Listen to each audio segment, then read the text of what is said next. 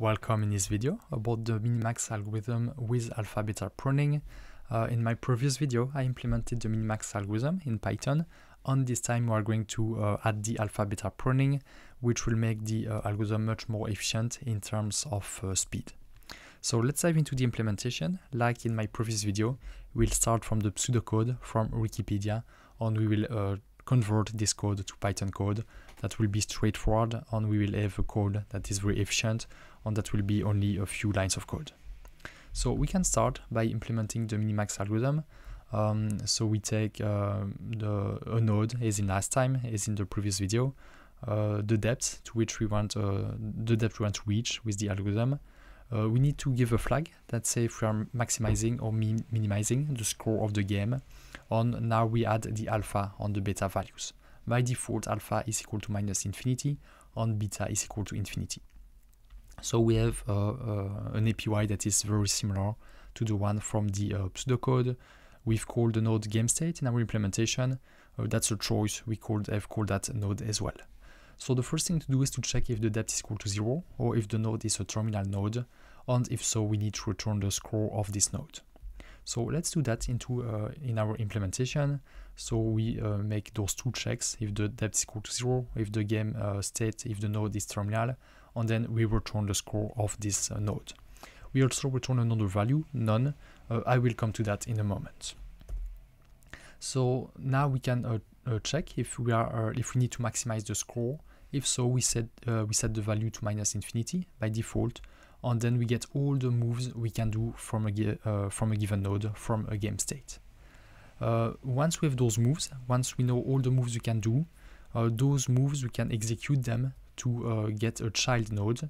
So basically, I can iterate over all the moves that are possible, and I can get a new game state by calling this getNewState function. So basically, I will execute a move in my game to get a new game state, a new node, a child.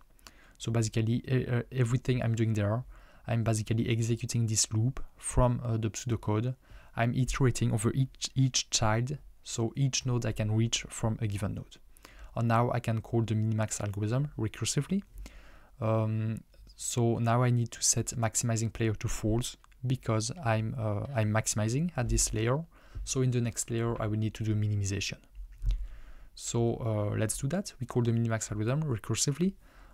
We decrease the depth by 1. We set the maximizing flag to false, and we give alpha and beta. So we just give them as is. We do not need to modify them.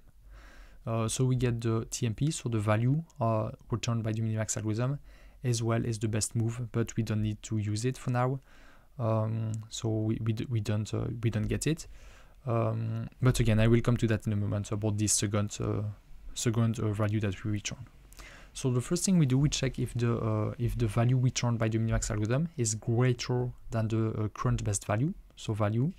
If so, we update value. We found a move that was better than the previous best move, and we can update the best movement. So we say best movement is equal to move. And now, so all this was very similar to just the Minimax algorithm that we implemented in our previous video. But now we need to add those 3 lines of code. If the value is greater or equal than beta, we can stop we can stop our for loop, because we know that. So I will not explain the algorithm in detail. I have a course about it on Udemy. If you want, I will put the link in the description. But basically, this means that we that all the nodes that can still be explored, even if we find a node that is better than even if we find a move that is better than the best movement, due to the algorithm, it will never be chosen, because the minimizing player will never reach this branch of the tree. So if we have a value that is greater or equal than beta, we can stop iterating, because we know that even if we find a better move, it will never be chosen.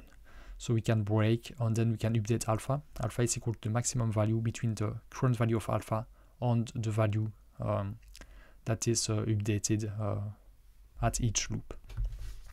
So this is when you are maximizing. Now if we're minimizing, this is very similar, but this is just the opposite. So this time we set the value to infinity instead of minus infinity, and then again we iterate over all the child nodes from the current node, and we call the minimax algorithm recursively.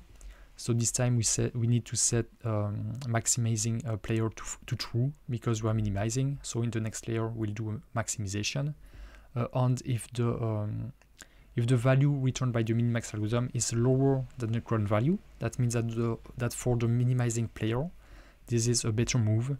So we update the value and we update the best movement. And now we can do those 3 lines that are related to the alpha beta pruning. So if the value is lower or equal to alpha this time, so when we are doing a maximization, we check for beta, and the value needs to be greater or equal. When we are doing a minimization, we check alpha, and the value should be lower or equal. And then we can update beta, that should be the minimum value between beta and value. And then we can return the value. So the value will tell us the score that we can reach with if we play the best move. But we also want to get the best movement. If we call the algorithm on that the algorithm does not give us the best movement, it's a bit useless. So we also return the best movement, and that's why in this very first instruction we also return none, because we're at a leaf node.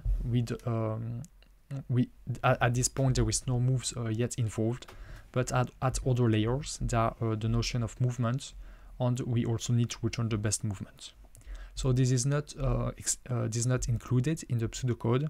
So we only needed to make this very tiny modification so that the algorithm also return the best movement, but that's very easy to do. So now we have a very generic implementation. You just need to feed it a class, a game state that has all those function calls.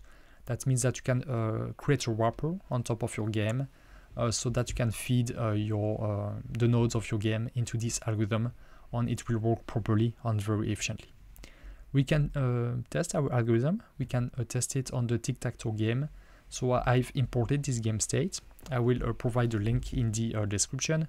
But although this game state implements the tic-tac-toe game, you can modify it so that it implements any game you want. For example, let's say you have a game of chess. You can create a game state class that will have all those function calls, and the algorithm will work on the game of chess. And this is something I did for another project. So, okay, we can create a game state for the game of tic-tac-toe. So for this, we need to provide a board state, so a grid of size 3 by 3 on the players that plays the O's will start.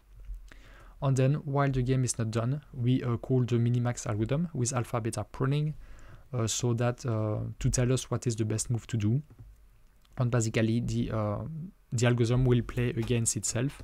First the O will play, then the X, and so on and so forth. At each iteration we print the movement that was chosen, and at the very end we print the winner of the game. So the algorithm will play against itself. You can of course modify the code so that you play against the algorithm.